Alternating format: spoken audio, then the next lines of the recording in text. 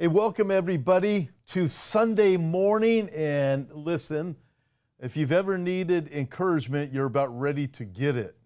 You ever felt like your world has gone wrong? Well, we're going to see that in John chapter 4 today when it appears that everything has gone wrong. Certainly it's gone wrong for the person that we're going to meet. And we're going to go into the situation. And listen, again, we're going to be greatly encouraged. Hey, before we get going there, I just want to let you know about a couple of things that are coming up. We are going to be in the Lake Stevens area of Washington. It's going to be absolutely terrific. It's with Eric Barger, Billy Crone, and Pablo's going to be joining us. End of Days Bible Conference in Lake Stevens, Washington. It's near Seattle. If you're up in that area, join us. You can go to hopeforourtimes.com and you can get the information there. And then also, listen, we have a Footsteps of the Apostle Paul tour that's coming up with myself and Pastor Bob Probert. Listen, this is fantastic. If you've ever been to Israel and you know how the Bible comes to life when you go to Israel on a tour and you go to the places like Capernaum and Caesarea, you go to Jerusalem, Mount Olives, everything comes to life. And when you read your Bible, you're never the same because you put yourself in that situation. You can see it. Well, this is what's going to happen when we go on our Footsteps of Paul tour.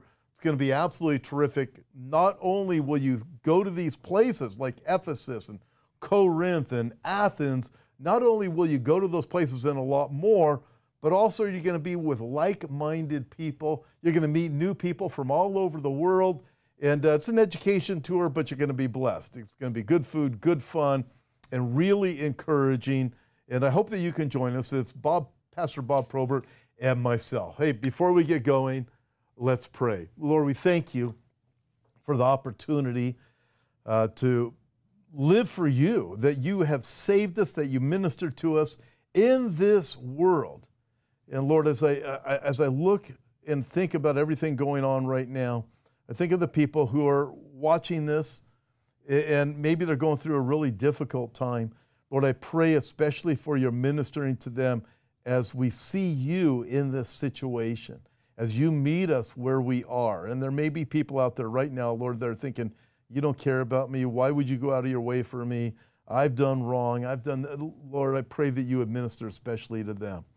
Lord, be glorified, we pray, in the name of Jesus. Amen.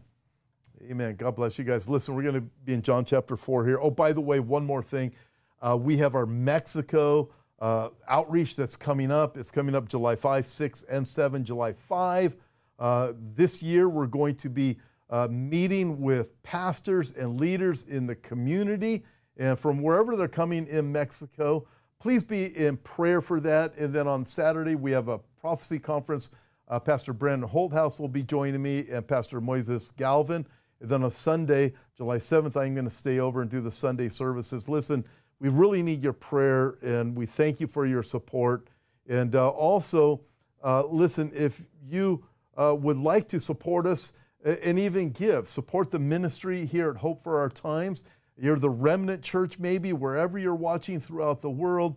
This is your church. You're getting ministered to here. Listen, I want to give you an opportunity right now to be able to offer your tithes and offerings, and you can do that different ways here at Hope for Our Times. You can go to the website, hopeforourtimes.com. You can do it right there, the opportunity to be able to support the work here and engage, not just only in Mexico, but in the various things that we are doing. But really looking and going, I thank God for the salvation that he has given me.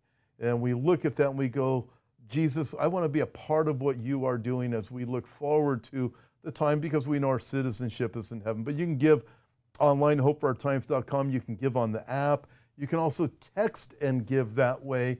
And you can even mail in your tithe or your offering here too. And we have all the information for you on the screen to be able to do any of these things. And listen, I want to thank you guys. God bless you. Thank you for partnering with us as we continue to look forward with the hope of the gospel. And today we are going to have a very, very hopeful message. I know you're going to be blessed by it. And again, I just want to thank you guys. Really appreciate it. Without you, we can't do anything.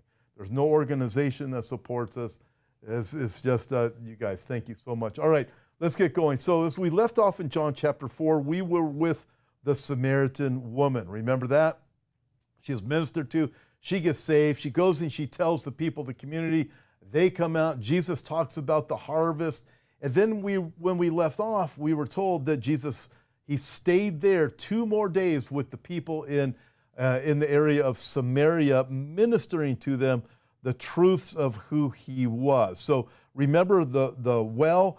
Here's a picture of Jacob's well. As it looks now, this is the well where Jesus had actually met the Samaritan woman. It's still there. This picture is courtesy of Joel Kramer's ministry, but it's still there in the area of Nablus. And then he's going to be leaving there, and that's where we're going to be picking up here in just a second. Let me show you a map so we get an idea of where Jesus was and where he's going. If you look right about in the middle of your screen, you'll see one of the balloons there. It's over an area called Nablus, and just about right in the middle, right above a green one and right below a blue little dot you see there, that's where Jesus was. That's where Jacob's well is. That's where the area of Shechem is. That's where Jesus met the Samaritan woman. Now he's going to leave there. He's going to go to Galilee, and you look up towards the top of your screen in the middle, you'll see the Sea of Galilee. You see the city named Tiberias. Jesus is heading there. He's going to go up to the area of Capernaum or Capharnaum, which is right there on the shores of the Sea of Galilee, and he's also going to go to Cana. So let's get going there. As Jesus, he has another appointment. So he had an appointment with the woman at the well, right? Remember that? That's why he went out of his way to go to Samaria, because he had an appointment with that one woman, and that one woman was going to share who Jesus was, and many people were going to get saved. People, you and I are going to meet when we get to heaven. That is pretty cool when you think about it. Well, today he's leaving the area of Samaria, going up to Galilee, Capernaum, and Cana, specifically because he has another appointment, an appointment with a man whose world has gone wrong. So you ready? Let's read John chapter 4. We pick up in verse 43, and the Bible says this: Now after the 2 days he stayed in Samaria, he departed from there and he went to Galilee, for Jesus himself testified that a prophet has no honor in his own country.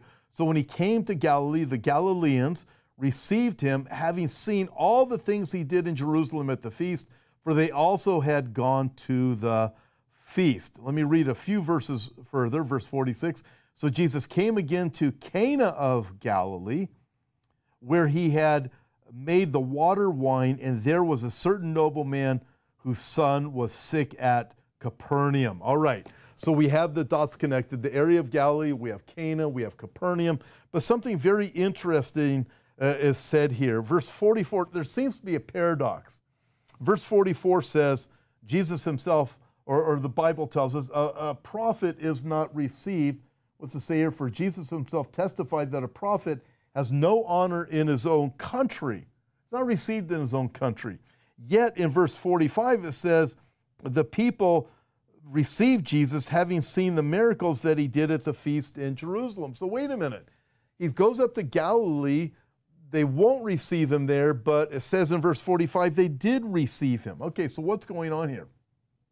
Well, the feast in Jerusalem they're referring to takes us back to John chapter 2, when Jesus went to Jerusalem for the time of Passover. And it's referring to the miracles that the people of John chapter 2 saw. Not the miracle of Cana of Galilee, but the ones he performed in Jerusalem when Jesus would not commit himself to them because they were only following him for the miracles. So that's what's going on here. And Jesus knew it. So the Galileans were, for the most part, only following Jesus because of the miracles that he did. Yeah, they saw the miracles in Jerusalem, but they're only following him for the miracles. You think of the feasts, and we'll get to some of the times when Jesus fed the thousands of people. We'll come to that later on in the Gospel of John. Not today, not for a few Sundays still at least. But we think of that, and Jesus, in John chapter 6, when he performs this great miracle, feeds all kinds of people, thousands and thousands of people. We learned they only came there to get the free food, but when he started preaching the truth, They didn't want anything to do with it. People are like that today. So that's the same concept. Yeah, Jesus knew they followed him only because of the miracles. They didn't really want to know about him, so hence he has no honor in his own country. So he goes up to the area of Galilee, specifically goes to Cana of Galilee, where he made water to wine, and there was a certain nobleman whose son was sick, at Capernaum. Verse 47, when he heard that Jesus had come out of Judea into Galilee, he went to him and implored him to come down and heal his son, for he was sick at the point of death. Very interesting. So now we got the different connections, right? You have the picture of the Sea of Galilee. You have Capernaum up here. You have Nazareth over here. Nazareth is not on the Sea of Galilee, by the way, and Cana is an area just located right there adjacent to the area of Nazareth. But number one, we see his return to Galilee. Number two, we see the reason for his return. The reason for his return, pretty simple. Again, this nobleman is from Capernaum. Let me show you a picture of Capernaum so you can get an idea of what it is. This is just a sign as you're entering into the area of Capernaum or Capharnaum. There's a picture. In fact, I just took this picture when we were there just a few weeks ago. Some of you were there with us. This is the picture, the two people that are there, because I've been saying nobody's there but our group. Those two people were with our group. One of them happens to be my wife. But as you look at the picture here, this is some of the dwelling places in Capernaum. And those of you who have been there, you know that that is the synagogue that is right behind my wife that's there. And underneath, so you see the white blocks that are there for the synagogue. Underneath, you see the dark black blocks that are underneath the white. Those dark black blocks that are there, just that thin line, that was the original synagogue that was there during the time of Jesus.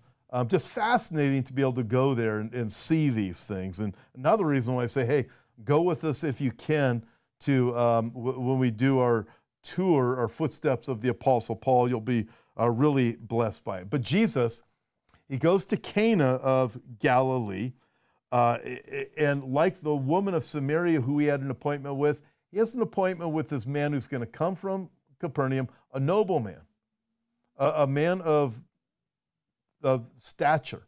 He has an appointment with him. The man's going to leave Capernaum, and he's going to go and meet Jesus at Galilee. What happens is the man has a great crisis. His world had suddenly gone wrong. His son was sick to the point of death. All right, now, what is this? Who is this nobleman? What's this term mean? Well, nobleman comes from this Greek word that means royal official or a king's man. So that's exactly what this was. He's a royal official. He is a king's man.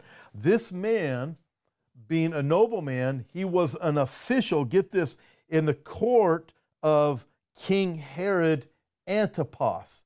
King Herod Antipas over the area of Galilee. Fascinating. So we think of King Herod Antipas. He's the ruler of Galilee. Who was his father? His father was Herod the Great. Who was Herod the Great? Herod the Great was a wicked king. He's the king who built the Temple Mount, the one that you currently see when you go there.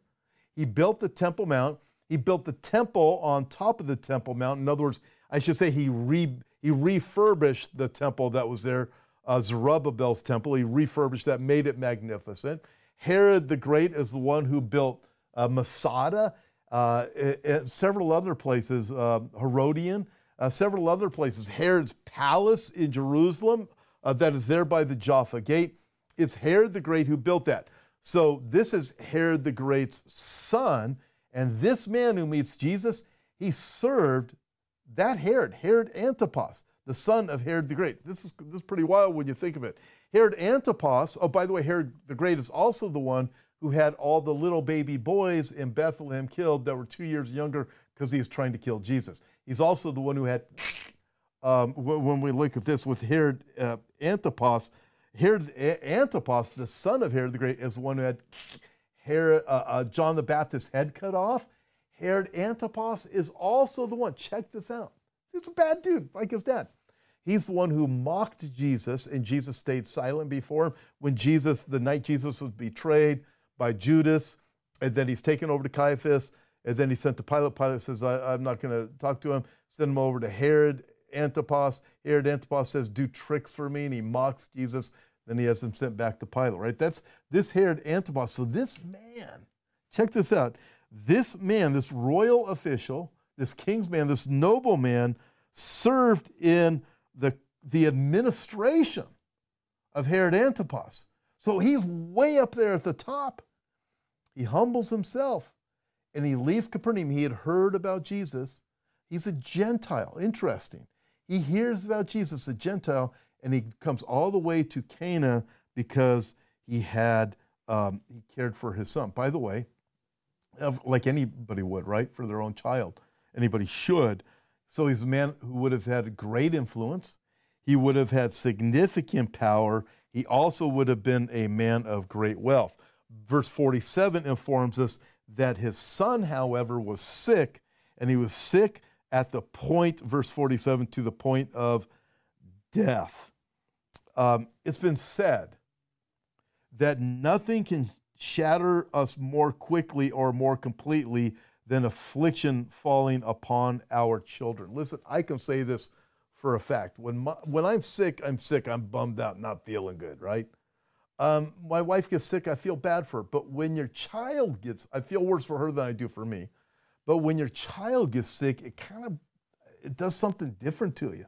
You really, really reach out and you really care for them, especially when they're really young. You're kind of like, oh no, they're sick. I hope they're going to be okay. And on down the list. Listen, again, nothing can shatter us more quickly or more completely than affliction falling upon our own children. So here, regardless of wealth, regardless of education, status, popularity, and on down the list, trouble, sorrow, and death come to us all. Like this nobleman. Wealth, power, influence, education, trouble, death, tribulation can come to us all. And here with this man, death is knocking at the door of his son and his household. And I want you to understand, folks, he is devastated. Some of you have lost a child, lost someone close to you. It is painful. I've been a pastor for over 25 years, been in ministry for over 30 years. And I've been through some really difficult things with people. I have a friend who lost two sons, two different car accidents, tragedy. Other just tragedy and tragedy after tragedy in the years of ministry as I think about it. And it's devastating. And some of you have been there, and the Lord loves you, all right? And he wants to encourage you. And there's some encouraging words here, but let's get through some more facts first, all right? Let's get a takeaway here. And understand this. It's a little hard to receive, but it's true. Here's first takeaway. Everyone experiences sorrow. There are no exceptions. Just recently, I received a call from someone, and their husband just suddenly died. It was the widowmaker, the heart attack. Suddenly died. Totally unexpected. She's just absolutely devastated. Listen, everyone experiences sorrow. There are no exceptions, all right? So understand that. Remember the old TV program MASH? It was about a medical unit during the time of the Korean War. Well, this statement came out in one of the episodes. In war, rule number one in war is that young men die. Rule number two in war is that doctors can't change rule number one. Everyone experiences sorrow. There are no exceptions. In the book of Job, a man well acquainted with grief, who had lost children, who had lost livestock, lost business, was absolutely devastated. Job chapter 5, verses 6 and 7 says, "For affliction does not come from dust, nor does trouble spring from the ground. Yet man is born to trouble as sparks fly upward." That phrase, "as sparks fly upward," is conveyed with much greater depth in the Hebrew because the two words that are used for sparks are literally sons of flame. Man, and we can feel that way when really, really, really difficult things come upon us, sons of flame. And that's where Job was. And that's where this man is. He's looking at his son. Oh no, my son is about to die. And number two, I want to encourage you, because sometimes you're thinking, I'm going through this trial. Listen, number two, you need this.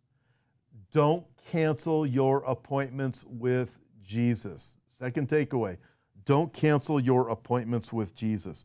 Be smart, like this nobleman was. Again, part of Herod Antipas' kingdom, part of his court. He's a nobleman in King Herod Antipas' kingdom.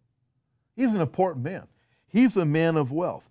But be smart, like this nobleman. Swallow your pride and give your problem to Jesus. Humble yourself. Give your problem to Jesus. Listen, think of this. There are things that money cannot buy. Think of this. Money can buy a king-sized bed, but it cannot buy sleep. Money can buy a beautiful house, but it cannot buy a home. Money can buy a companion, but it can't buy a true friend. Money can buy a church building, but it can't buy entrance into heaven. Listen, money isn't going to solve all your problems.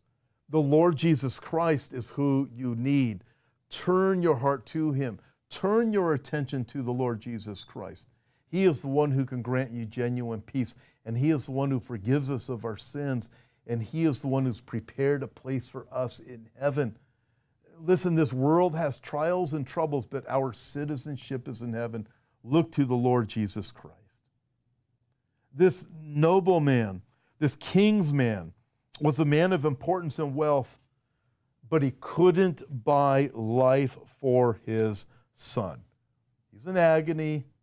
His son is dying. But praise God, Jesus had an appointment with this man, and the man made sure to invite Jesus into his life. Again, you must understand who this man was. A nobleman, a king's man, but he invited Jesus into his life. In fact, he invited Jesus into his crises. I have a crisis, and guess what? No king of this world can solve it. My money can't solve it. My power can't solve it. My influence can't solve it. He invited Jesus into his crisis. In fact, he pursued Jesus. Interesting. The third main point is the road where Jesus meets us. Think of that. The road where Jesus meets us. Verse 48, let's pick up there.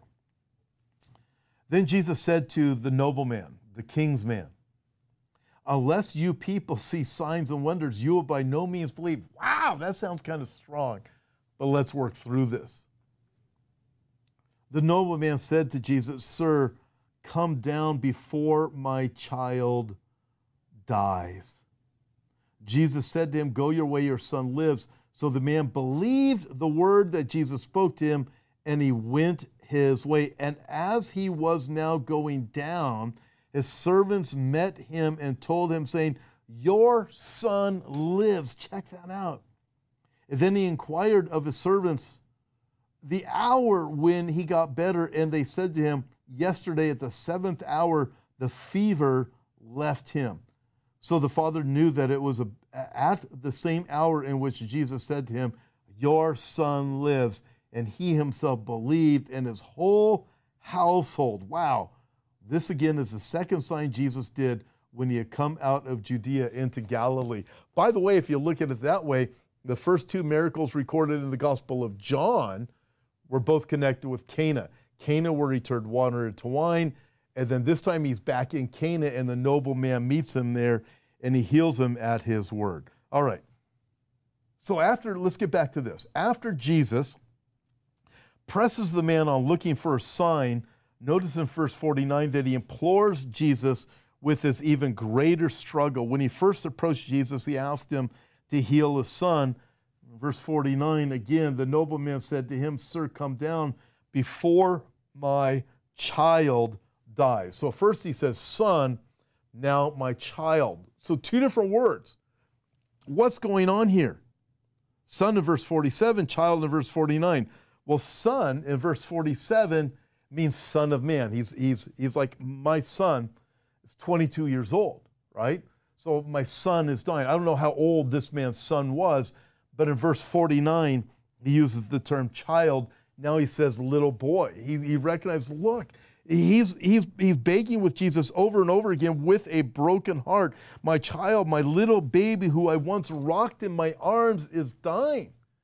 So whether your son is 10 or 15 or 20 or 30 or 40, my mom's 93 years old. She still looks at me as her baby boy. I'm not a baby boy. I'm almost 65 years old. But that's a parent's heart, right? You look, he's my son. Who's son, again, we don't know how old the son is, but now he's a child. He's my child, the one I rocked in my arms. You can hear his heart. And notice how the man told Jesus, hey, he said, come to Capernaum. Come to Capernaum. But Jesus didn't go, and he didn't have to. Jesus isn't challenged by distance or separation. He simply says, hey, here's the deal. Go your way, your son lives. Didn't have to go to him. Sometimes he chose to go. This time he chose, I don't need to go there. I'm not challenged by distance or separation. He spoke his word, and the man's son was healed. The application of this story today to our own experience is clear and it's encouraging, which takes us to our third takeaway. Here it is. Ready? Third takeaway. Second is don't cancel your appointments with Jesus. Third, God allows what he hates in order to accomplish what he loves. He hates sin. He hates death. But Jesus came to accomplish what he loves, right? In this sense, we have death coming, but God allows what he hates in order to accomplish what he loves. And this speaks to every aspect of life. If you think again, verses 51 and 52, when did this happen? His servants meet him on the road. When did this happen? So he's making his way back to Capernaum. He's on his way back. When did it happen? Well, it happened about the 7th hour. That would be about 1 o'clock in the afternoon yesterday. He was healed. From Cana to Capernaum was only about a 4-hour trip. The nobleman could have been there by 5 o'clock. But it appears that after he believed Jesus' word, he really believed it. You told me my son's healed? It could have gone, well, he believed Jesus. He had like no reservation. He had no doubt. Therefore, he stayed the rest of that day, and quite possible, as many teachers point out, that his faith had grown tremendously, and he stayed behind, believing his son was healed, and listened as Jesus continued ministering and teaching the others who came to him in Cana. Let me tell you something. I believe he had this radical spiritual awakening on faith when Jesus told him, your son lives. He just overwhelmed him, and he knew it. He didn't have to worry about it. So he didn't have to rush home right there, right at that moment. Listen, I'd like to think that you have had prayers like that have been answered. I had one just the other day. I prayed, and immediately the prayer was answered, and I knew it was from the Lord. I absolutely knew it was. It was really one of those moments like, wow. I mean, it's like I prayed, and boom, it was there. I've had that a couple of times lately, and where God is ministering, and you know it's him. You go, I don't have to worry about this anymore. God's got this. I'm good. 10 minutes before, you're all worried. You're freaking out, and all of a sudden, you are good, and you know it. And people go, I thought you were up. Everything's good. God has this. This is life and death situation about his own son. This is incredible. From where he was in Capernaum, coming to Cana, looking for Jesus, finds him. My son's going to die. You got to come to him. So all of a sudden, he's healed. Oh, I believe it. I know it. It's true. Verse 53 again. So the father knew that it was at the same hour in which Jesus said to him, your son lives, and he himself believed, and his whole household. This to me becomes even more interesting. I'm going to show you something. To me, this is kind of off the charts. You ready? I mean, this is totally cool. Okay, if you have a Bible with you, turn over to the Gospel of Luke. I'm going to show you just 3 verses and 1 comment, because everything starts to fall in place right here. So check this out. Luke chapter 8, verses 1 through 3. In fact, if you're with us in Israel just a few weeks ago when we were at Migdal or Magdala. I taught a message from here about Mary Magdalene, but I'm going to focus on something different here this time because this is totally cool and it looks like it connects with John chapter 4 in this nobleman and his son. Check this out. You guys ready?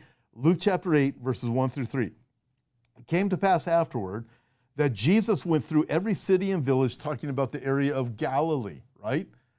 Every city and village, preaching and bringing the glad tidings of the kingdom of God, and the 12 were with him, this 12 apostles, and certain women who had been healed of evil spirits and infirmities. Check this out.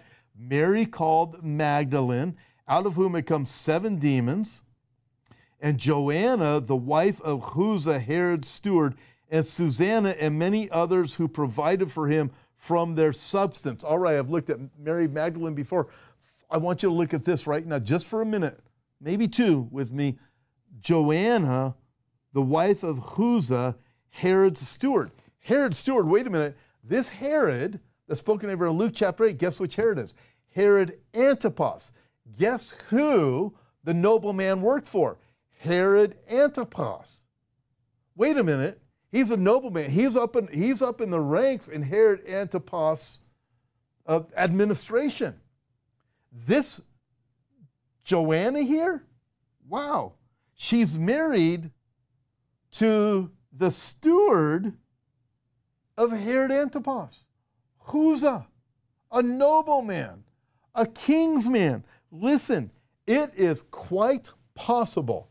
I will even say this. I'm going to go out on a limb here. We won't know it for sure until we get to heaven. I say it's not only quite possible, it's probable that Chuza and Joanna of Luke chapter 8, that Chuza is the nobleman of John chapter 4, whose son was sick and died. Hence, I think about this. The nobleman goes from Capernaum. He works for Herod. He goes from Capernaum, goes to Cana. He seeks Jesus. Jesus says, your son is healed. The nobleman, he's dying on the inside. His wife would have been dying on the inside. Our son can't die. You can imagine it. Well, whatever happened, Joanna becomes a believer in the Lord Jesus Christ, so much so that in Luke chapter 8, the wife of Herod's steward becomes a believer, so much so that she follows him with Mary Magdalene and the other women, providing out of their substance. I believe that's who this was. It was Chuza is this nobleman from John chapter 4, and he would have gladly said, Joanna, take some money, give it to Jesus to provide for him, because it takes money to run ministry, right?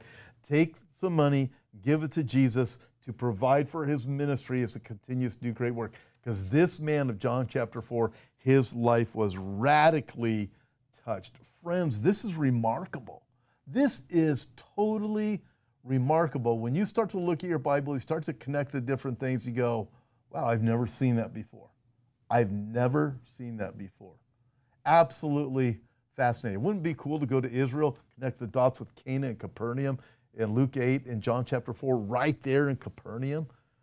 That's cool. All right, a couple more takeaways and then we're done. Ready? Number 4, fourth takeaway, Jesus is the answer to our own anxieties as well. Let me read the third takeaway first, in case you missed it. God allows what he hates in order to accomplish what he loves.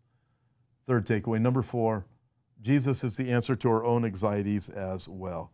Listen, since Jesus acted as he did with this nobleman, and since the actions of Jesus had the effect on him the way the Bible says, then surely Jesus is the answer to your own worries, your own troubles, your own fears. We think of the book of Philippians. Be anxious for nothing, but in everything by prayer and petition, present your requests to God.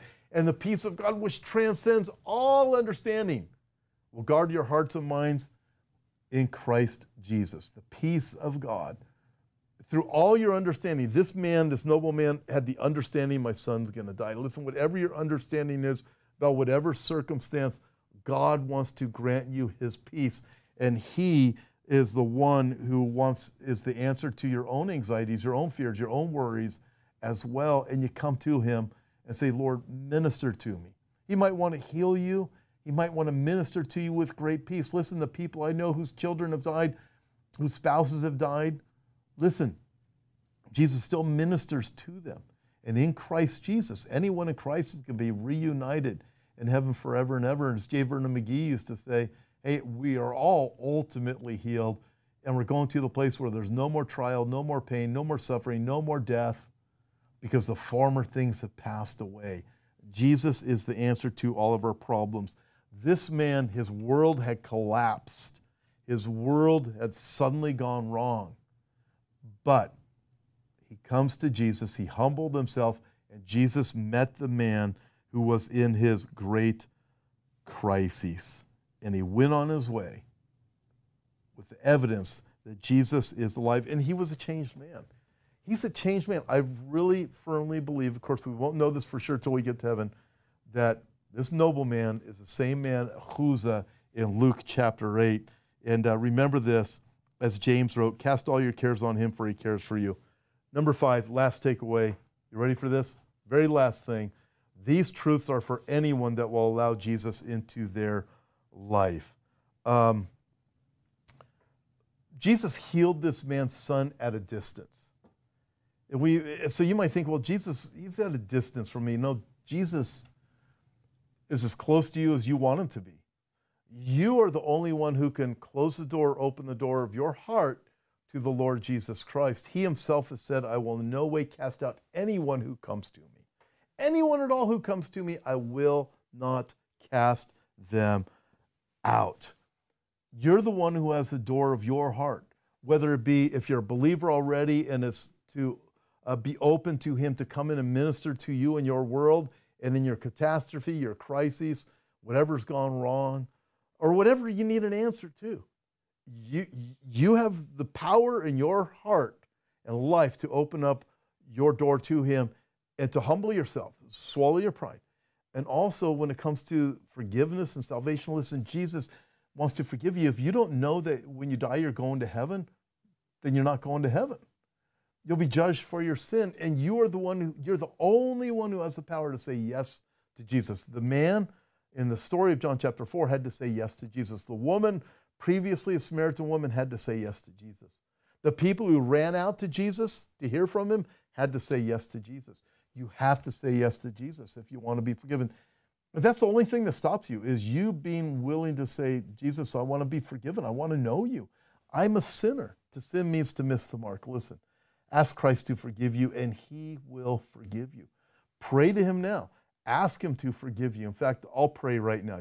Let's pray. Lord, we thank you for your love for us and your ministering. Lord, this passage with this noble man in your word, it's so ministering, it's so strong, but it's also a reminder for us, Lord, that we need you. And I lift up everyone here right now to you who's thinking, I need you. I want you. Lord, cause them to come to the place of opening up their heart, that they wouldn't be stubborn and prideful, but they'd be willing to humble themselves and say, Jesus, forgive me, I'm a sinner. Lord, I commit them to you now in Jesus' name, amen. Listen, it's up to you. If you prayed or you want to pray, listen, send us an email. We would love to hear from you. Go to the website, hopeforourtimes.com, click on contact, and we'll get the message, right? And we'd love to communicate with you. If you prayed to receive Christ, praise the Lord. We'd like to hear about that. God bless you guys. May you be encouraged. And by the way, listen, as I look to what is coming up, fantastic. We're going to have a great time tonight. Join me tonight. We're going to be live, continuing in the book of Daniel, or maybe by then I'll change my mind and do a prophecy update. God bless you guys.